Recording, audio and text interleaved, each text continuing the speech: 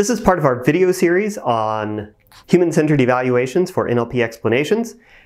Check out the link for more resources. You're currently here. Hi, Shur. Why are there two of us here? Well, Jordan, in this video we're going to have a computer try to explain why it made a decision to a human.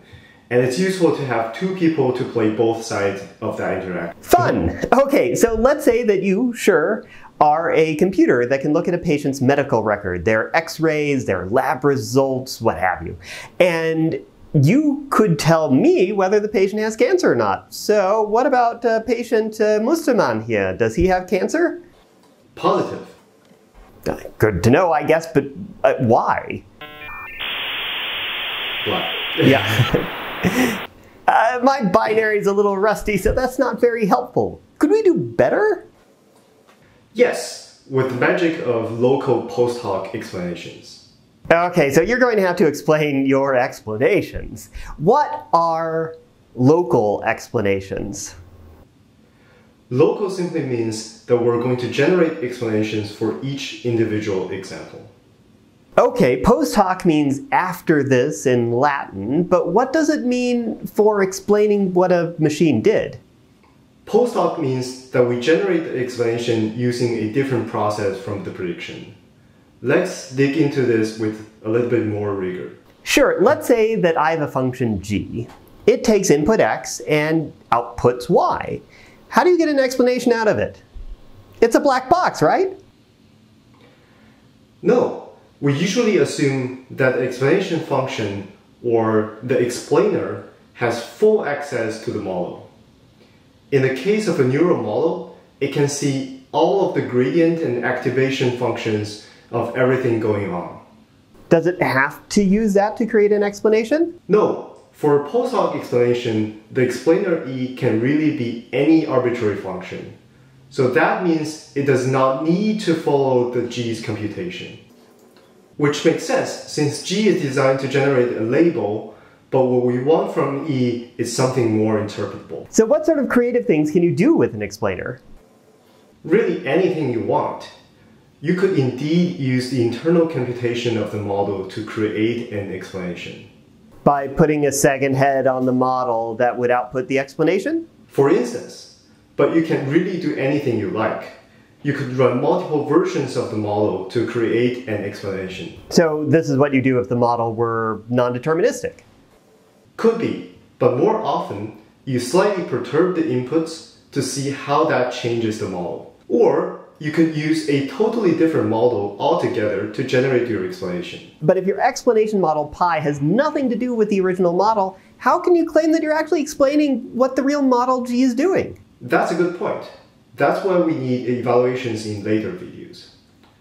So let's go into a little bit more detail about how you can do post hoc explanation on a running example of explaining legal entailment. What's legal entailment? So here we have a context paragraph and a statement. The problem is whether the context entails the statement.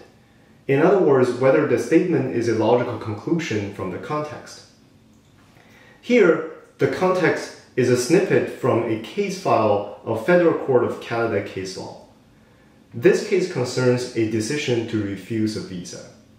The decision is essentially an administrative one made in the exercise of discretion by the visa officer.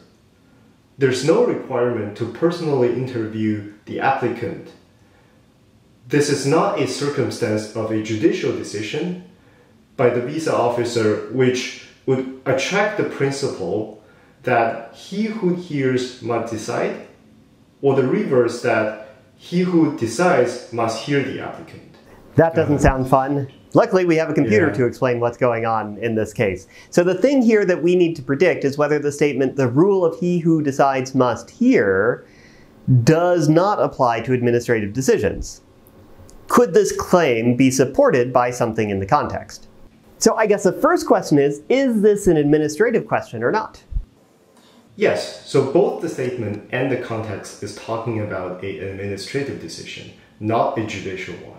Okay, well then, if it is administrative, does the rule of he who decides must hear apply? At the end of the context, we can see a mention of this exact same rule. and the context says this applies to a judicial decision. And the magic word here is not a negation. Yes. So for this example, the answer is yes. The context does entail the statement. But let's say that we have trained a binary classification model to either say yes or no given a context and a statement. But that's not an explanation. How should I know if I should trust this answer? Let's start with something relatively simple.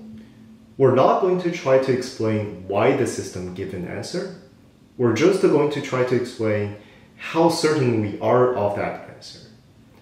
This is called an uncertainty estimate. A typical uncertainty estimate is just a number. For example, the model might say it's 92% confident. That sounds useful. Where does this number come from? Well, for models trained with maximum likelihood, which is most supervised learning models, the final output is a distribution over all possible labels. This is the probability of y given x, the probability of the label given the input. And this is a number between 0 and 1. Higher means that it's more confident in the answer. But how reliable is this number? Well, it's supposed to be reliable. It's supposed to approximate the probability of the answer. Is there a reason that you said supposed to? Let's take a look at this example. The model says that it's 92% confident and that the answer is correct. That must mean that if we look at examples with over 90% confidence, they're only wrong 10% of the time? That's the thing. If you collect all examples where the model is more than 90% confident and compute the model's accuracy on these examples, the accuracy is usually not 90%, but lower. This gap between the expected accuracy and the actual accuracy is called the calibration error. But neural networks are never wrong, surely. Indeed, for neural networks, the actual accuracy is usually lower than the expected accuracy, which means the model is usually overconfident. This makes model's output probability a bad uncertainty estimate. So could we make these numbers closer to reality? Yes, we can take a survey of all the times the model says its confidence is more than 80%. Use that bin to create new accuracy, a held dataset of course, and then use that new accuracy as the new calibrated confidence. And presumably you do that over all the possible confidence bins. Indeed. This is a cheap method to get better uncertainty estimate from the model. And the only cost is some additional held out data, which you can simply use the validation set and a little bit statistics. Uncertainty estimation seems pretty straightforward, but just showing a number seems a little bit dry. And I'm not sure if people can reliably interpret those numbers. The number's better than nothing, but does this really help make an informed decision? Why is the confidence so high or low? So the next form of explanation we'll talk about will be much more accessible, and it comes with fancier visualizations. Remember when we introduced this example, we underlined some important segments from the context? Yeah, that made it much easier to see what the answer would be. Wouldn't it be nice if the model could generate something like that? And that's exactly what we'll talk about in the next video. This video isn't the end. You're currently here. If you're lost, click on the link below for source code, slides, and other resources.